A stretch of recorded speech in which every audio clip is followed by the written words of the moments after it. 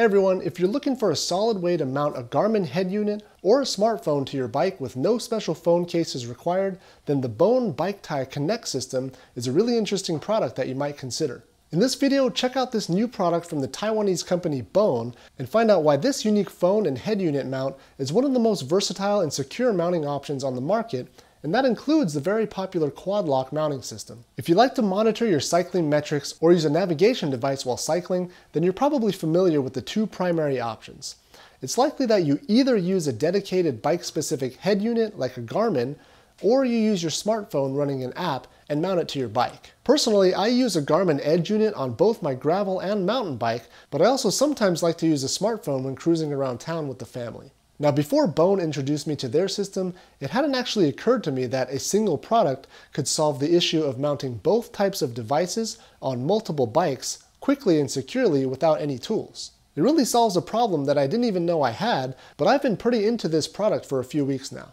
Now, the Bone system is really nice in that the base natively accepts a Garmin mount right out of the box. The tough rubberized base mounts to the stem or handlebars like a wristwatch, and the semi-rigid mounting plate fits any Garmin head unit, like the Edge 510 here that I've been using for years. Another useful feature is that it incorporates a 45-degree entry and exit angle, unlike the typical 90-degree entry angle for most cycling head unit mounts. What this means is that starting from the 45-degree entry point, you can rotate it 45 degrees in either direction, which allows you to mount your device horizontally or vertically. In either direction, you'll know it's locked into place by the satisfying click. Now, this may seem trivial, but it's one of the only mounting systems I know of that uses the 45-degree lock, and it allows you to mount your device either on the handlebar or on the stem and have the device oriented the way you like it. Now, for a smartphone, the system comes with a rubberized mounting plate that's semi-rigid at the mounting interface, but uses elastic bands to hold the phone in place. The bands are well placed and well designed and can fit phones from 4.7 to 7.2 inches.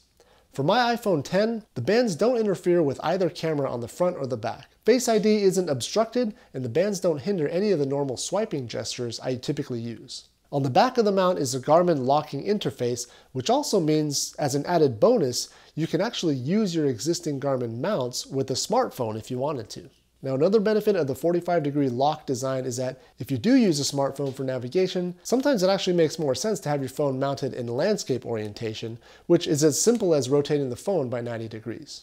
Also, and this is pretty obvious, but with this system you can actually remove the phone and use it as you normally would, leaving the base mounted to the bike. This is in contrast to many other bike phone mount systems, which are all one unit and require unstrapping or unclamping the phone in order to use it. Now, at first I was kind of opposed to trying a mounting system that used a rubber band to hold the device in place, but it's actually a very secure mount, which I'll show you in just a minute. But there's actually one unique benefit that a rigid round clamp doesn't have. On both my bikes, the handlebars actually don't have a traditional round profile except right near the stem clamping area. The elastic band mount allows me to mount my devices basically anywhere on the bar I want, which simply isn't possible with a rigid round clamp. I also like that if the cockpit area is crowded by handlebar bags and stem caddies, you could even mount your device to the top tube of your frame, since the band is long enough to accommodate up to a 47mm diameter bar. It's just a really flexible system that's super versatile and basically a one-stop solution to all your device mounting needs. But of course, the big question: does it actually hold your device in place? And not just when cruising around on a flat street, but when you're really sending it through some rough terrain. So I've got the Bone mount on my Santa Cruz Hightower here, and I'm hitting a couple of the gnarlier sections of my local mountain bike loop. Also, I attached my older iPhone 5 to it since it's bigger and heavier than the Garmin unit, so it's a better test of holding strength.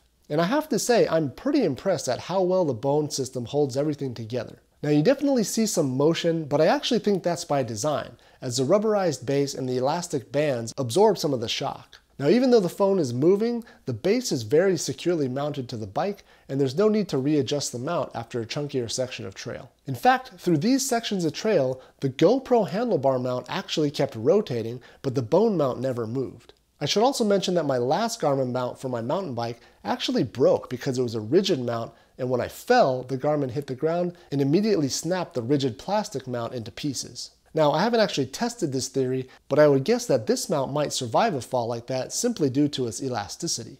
So I mentioned at the top that this might be a better alternative than even the super popular quad lock phone mount. Now, while the quad lock mount is really nice, it also suffers from the typical limitation of round bars only. It can't mount to an arrow-shaped bar like the Bone can. Also, in order to use a quad lock system, you need a dedicated phone case for your device, which of course costs extra. And if they don't make a case for your particular phone, then you simply can't use the system. Now, like the Bone mount, the quad lock system does incorporate the 45-degree entry angle, which allows portrait and landscape mounting. However, as a whole, I'd say the Bone system is a really great alternative to the quad lock, especially since by the time you choose the mount and the case option, the quad lock system will cost about 4 times as much as the Bone. Now, the quad lock may look a bit sleeker due to the integrated case, but it also can't accept a Garmin unit natively. So if you like to use both a head unit and a phone, depending on the situation, you'd need 2 different mounting options. Now, I'd say the only potential downside to the Bone system would simply be the aesthetic. Now, it's certainly not as bulky as the other elastic banded mounting options I've seen, but you still do have the bands that cross the 4 corners of your device, and if you don't like the look of that, then perhaps it's a non-starter. I'd say overall though, Bone did a really good job of keeping the form factor pretty sleek, while incorporating a ton of utility into the design. Now, I've been using this on both my bikes,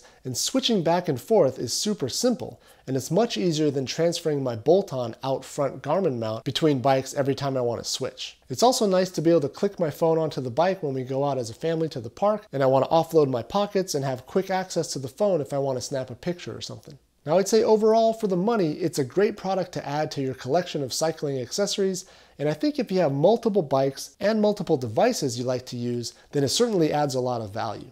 Alright, well that's going to do it for this one. If you do decide to give the Bone mount a try, buying it through the Amazon link below helps me out by earning me a small commission on each purchase made. I also want to give Bone a big thanks for reaching out to me and giving this small YouTube channel a chance to represent the average cyclist.